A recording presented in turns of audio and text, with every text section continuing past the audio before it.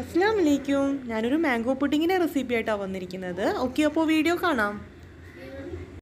Okay, ഞാൻ ഇവിടെ 1 cup പാൽ എടുത്തിട്ടുണ്ട്. അതുപോലെ തന്നെ കണ്ടൻസ്ഡ് മിൽക്ക് എടുത്തിട്ടുണ്ട്. പിന്നെ 2 മാങ്ങ എടുത്തിട്ടുണ്ട്. പിന്നെ ഒരു മാങ്ങ ഗാർണിഷ് ചെയ്യാനും കൂടി വേണം. ഞാൻ ഇവിടെ ഒരു 8 ഗ്രാം ചൈന ഗ്രാസ് വെള്ളത്തിൽ നല്ലോണം കഴുകി ഒന്ന് 10 മിനിറ്റ് സോക്ക് ചെയ്ത് വെച്ചിട്ടുണ്ട്. അപ്പോഴേക്കും നമ്മുടെ മാങ്ങ ചെറുതായി കഷ്ണിച്ചിട്ട് നമുക്കത് മിക്സിയിലോട്ട് നല്ലോണം ഫൈൻ ആയിട്ട് ഒന്ന് അരച്ചെടുക്കണം.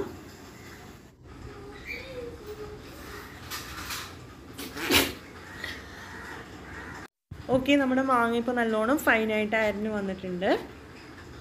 ഓക്കേ, ഞാനിവിടെ അടുപ്പത്ത് പാൽ തിളപ്പിക്കാൻ വേണ്ടി വെച്ചിട്ടുണ്ട്.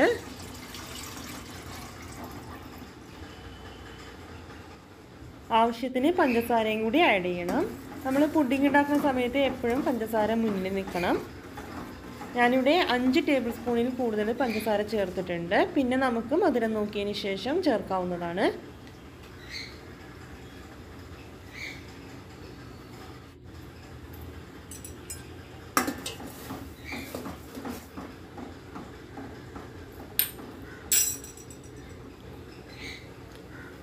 അതിലോട്ട് ഞാൻ 3 ടേബിൾ സ്പൂൺ കണ്ടൻസ്ഡ് മിൽക്ക് ചേർത്തിട്ടുണ്ട്.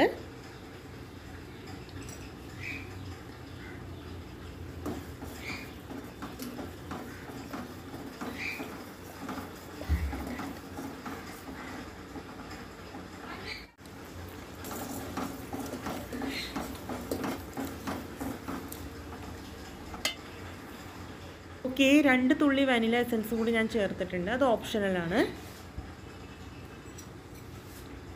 ഓക്കെ, എല്ലാം കൂടി നല്ലവണ്ണം മിക്സ് ചെയ്യണം.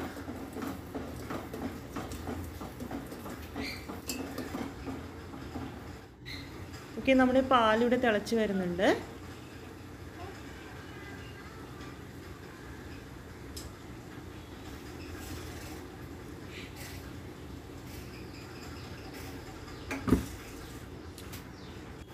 ഓക്കെ, ഗ്യാസ് ഓഫാക്കിയ ശേഷം ഞാൻ അതിലോട്ട് മിക്സ് ചെയ്ത് വെച്ച മാംഗോ ആഡ് ചെയ്തിട്ടുണ്ട്.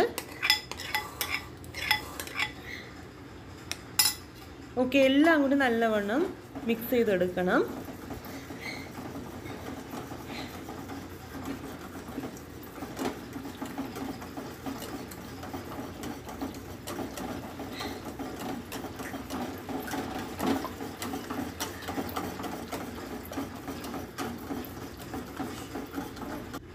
ഓക്കെ, അതിനുശേഷം ഞാൻ സോക്ക് ചെയ്ത് വെച്ച ചൈന ഗ്രാസ് അടുപ്പത്തോട്ട് വെച്ച് ലോ ഫ്ലെയിമിൽ നമുക്കൊന്നതൊന്ന് മെൽറ്റ് ചെയ്തെടുക്കണം.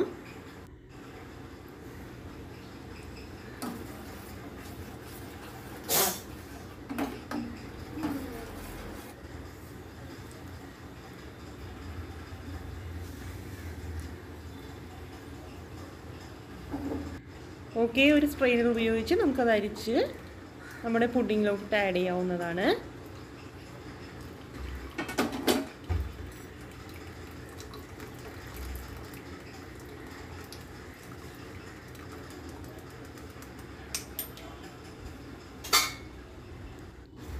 ഓക്കെ, എല്ലാം കൂടി നല്ലവണ്ണം ഒന്ന് മിക്സ് ചെയ്തെടുക്കണം.